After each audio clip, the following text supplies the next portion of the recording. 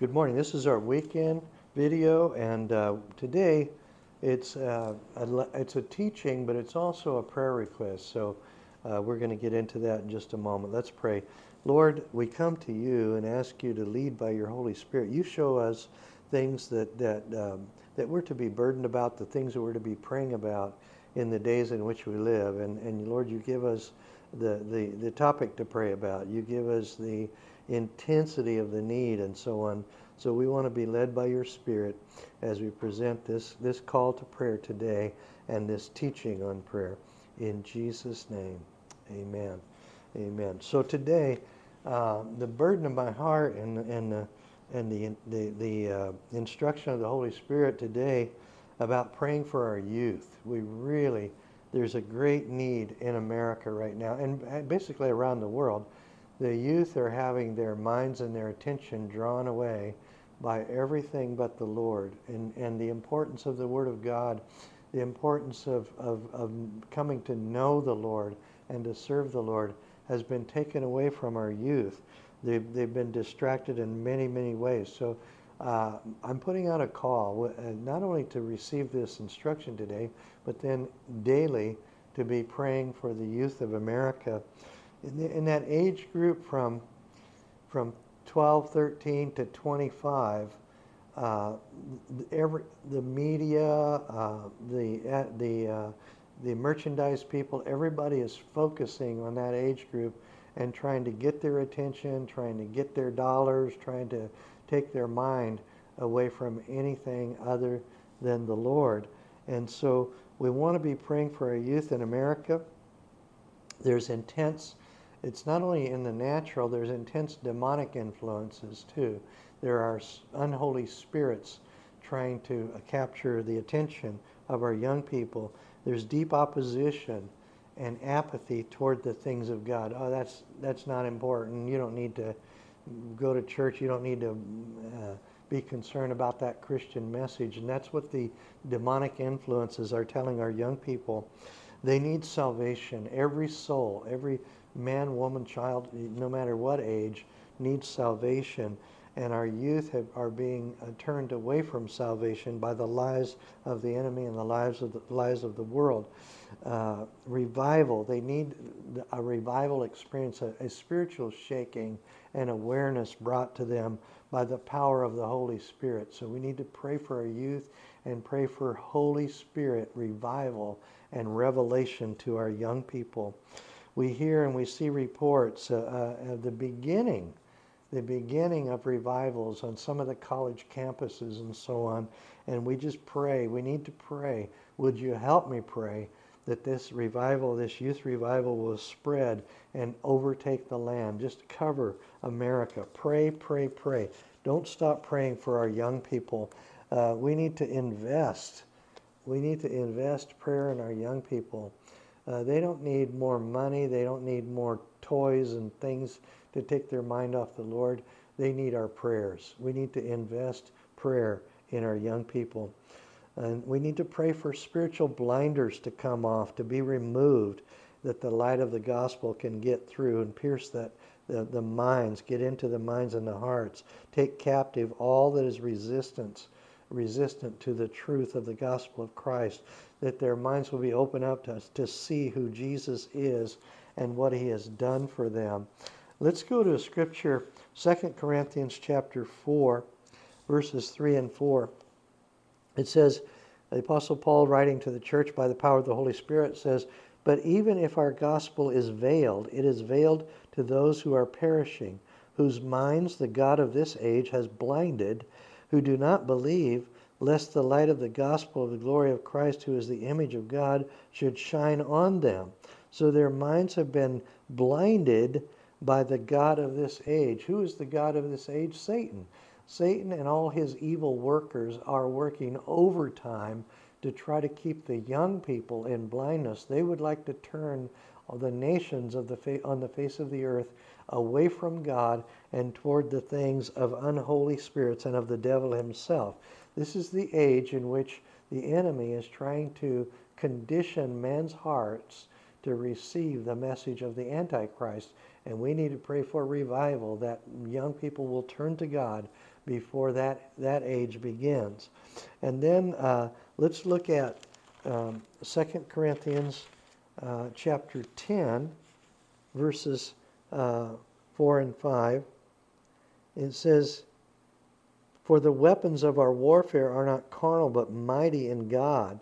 We're in a spiritual war, and we're not only in a spiritual war for the church to be maintained strong and healthy on the face of the earth and multiply, but we're in a spiritual war for the young people of America.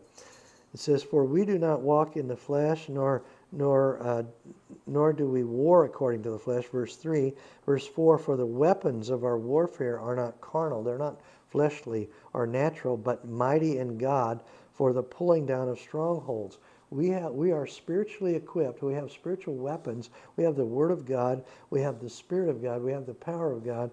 We have all the weapons necessary to do warfare against the enemy, to pull down this darkness and this veil over the minds of the young people. And it says, verse 5, "Casting down arguments and every high thing that exalts itself against the knowledge of God." And that's one thing that's happening right now. The enemy's at work trying to bring all kinds of arguments and high things that exalt themselves above the knowledge of God. And then it says, "Bringing every thought into captivity to the obedience of Christ." And that's what we need to pray for our young people, that they will surrender to the Lord Jesus Christ, and that their thoughts, their minds, and their hearts will be kept captive to the things of God rather than being enslaved by the things of this world. And so for the key influences of the world, the social media, the secular culture, to be dramatically saved and transformed, to give testimonies of the saving grace of Jesus Christ, we need to pray for these key influencers on the social media and in the movie industries and so on, television, to become believers in Christ and have a bold testimony for the Lord Jesus Christ, to influence our young people. And then we also need to pray for the Holy Spirit to be poured out on school campuses, from the middle school, grammar schools, high schools, through colleges and universities, an outpouring of the Holy Spirit in our places of education, so that these campuses, the Spirit of God will overtake the unholy spirits that are speaking untruth and tearing down the gospel of Christ in our educational system. Thank God that we have Christian schools, but even some of the Christian schools are being influenced by the ways of the world. We need to pray for the Holy Spirit to be poured out, not only in secular campuses, but also Christian campuses. And that God will send bold laborers into the harvest, those who are unafraid to preach the gospel of Christ, the full gospel of Christ, and teach the truth. Those who stand, we need to pray for those who will stand publicly for their faith, not shy away from standing publicly for the Lord Jesus Christ.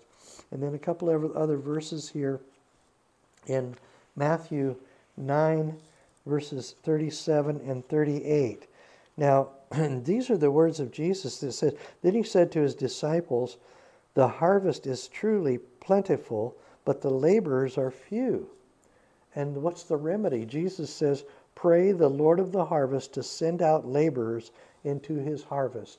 Now, if Jesus was saying this at his time, how much more, as we see the degradation, all the sin, the abominations on the face of the earth right now, how much more is the harvest ripe and going bad? It's actually spoiling on the vine.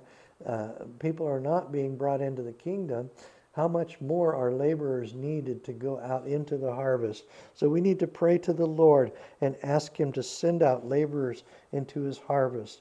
And then that they would go out. When people are going out and ministering, that they will be ministering in the power and the authority of God and the power of the Holy Spirit, that signs and wonders, that miracles will follow the preaching and teaching of the gospel in meetings, reaching this generation. The young people are looking for a sign that will convince them that the gospel is true. So we need to pray for wonders and miracles to take place at following the Word of God. When people preach and teach the gospel of Christ, that the young people will be convinced that this is God truly working with His people as they present the gospel. And we need to pray for the church to love and to receive and to embrace the newly saved generation.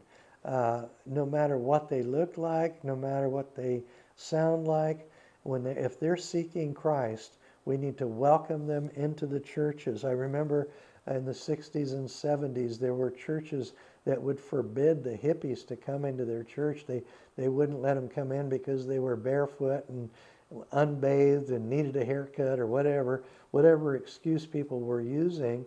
We need to welcome people into the church no matter what they look like, no matter what they wear, no matter what they smell like. And welcome them into the church. Then faithfully disciple them to be strong disciples of Christ. We're to catch the fish. Let the Lord clean them up. So welcome them into the church. Lead them to the Lord Jesus Christ. Begin to teach them the gospel of Christ. Let the Lord do the refining. In Jesus' name. Pray, pray, pray for the young people of our age, of this hour. The eyes of the Lord are on the righteous, and His ears are attentive to their cry. Psalm 34 and 15.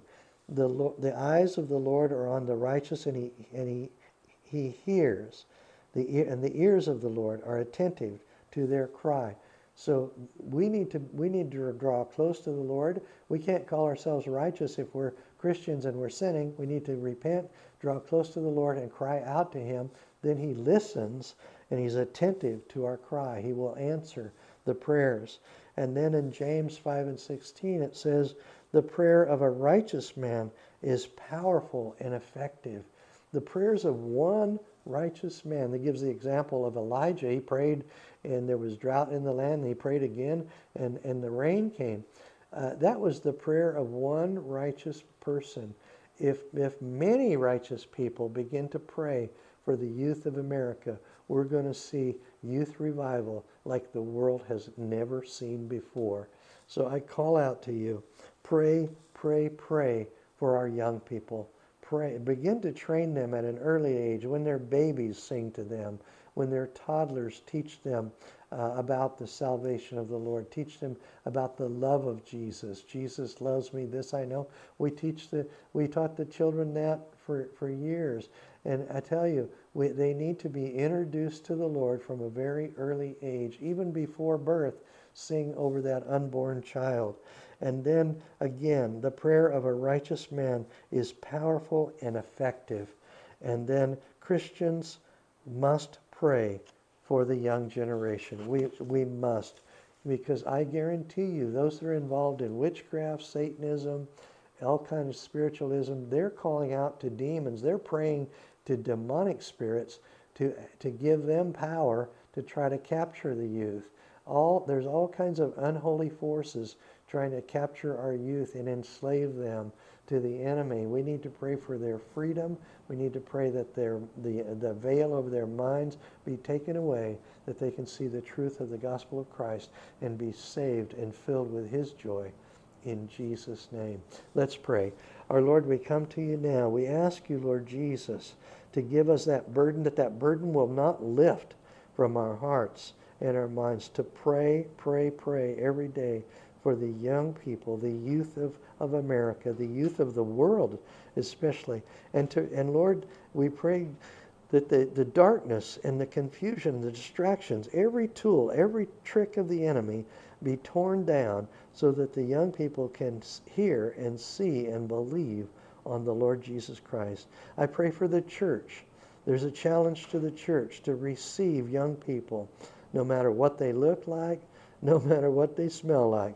Bring them in. I remember those hippies, some were unbathed and people didn't want them in their churches, and I've heard testimonies of numerous churches where they were received in and they gladly were saved and began to serve the Lord and became leaders of the church. I pray, Lord Jesus, that the church will have an open heart to receive all the youth and be prepared to teach them and to train them and disciple them in the ways of the Lord Jesus Christ. In Jesus' name we pray. Amen. God bless you. Have a great weekend. Another Bible study on midweek in the book of 1 Timothy.